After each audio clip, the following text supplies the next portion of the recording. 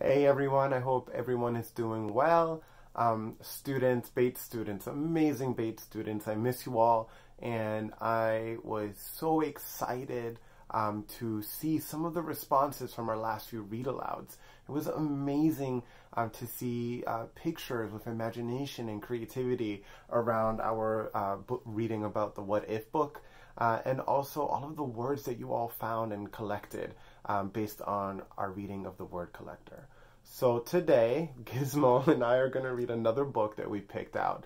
And this book is a beautiful story with beautiful visuals and beautiful illustrations as well.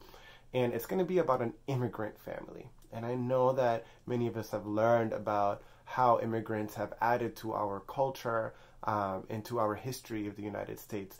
And immigrants are people that move from one country to another.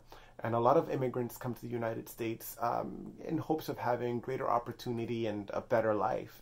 And in this book, we're going to read about a family that decided to move to our country, to the United States. And they're going to find something that is very, very, very important to them, something that changes their life.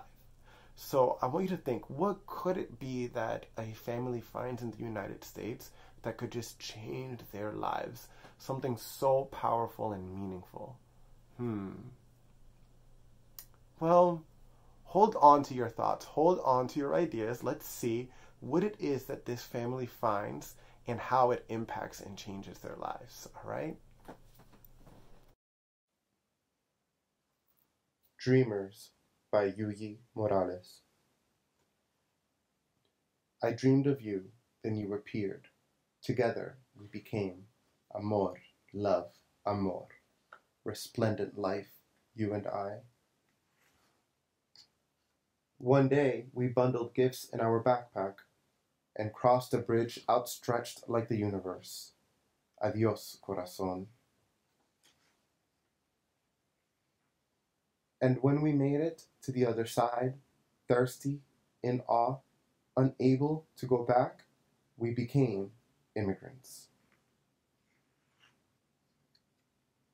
Migrantes, you and I. The sky and the land welcomed us in words unlike those of our ancestors. There were so many things we didn't know, unable to understand, and afraid to speak. We made lots of mistakes. You and I became caminantes. Thousands and thousands of steps we took around this land until the day we found a place we had never seen before. Suspicious, improbable,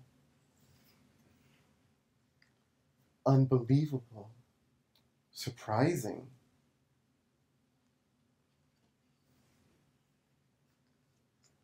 Unimaginable.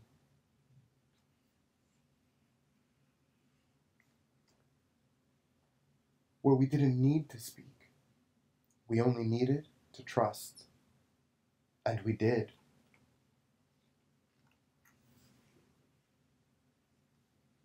Books became our language. Books became our home.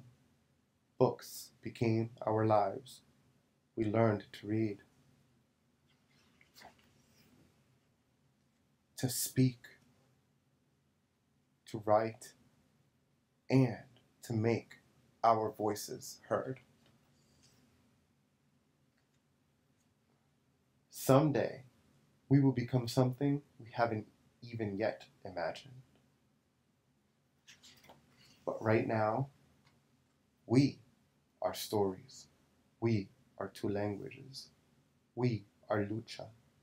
We are resilience. We are hope. We are dreamers, soñadores of the world. We are love, amor, love. Wow, what a beautiful story, right? It just reminds me of, when I read the word collector to you all, I said my favorite thing in the world, not Kit Kats, not chocolates, were words. And what is better than words but words put together to make meaning, like they are in books? So think about it. What place did the family find, and why was it so important for them? How did it change their lives? Think about this, and how about you respond to me? You can put it in the comments, you can message, or put it on Seesaw as well.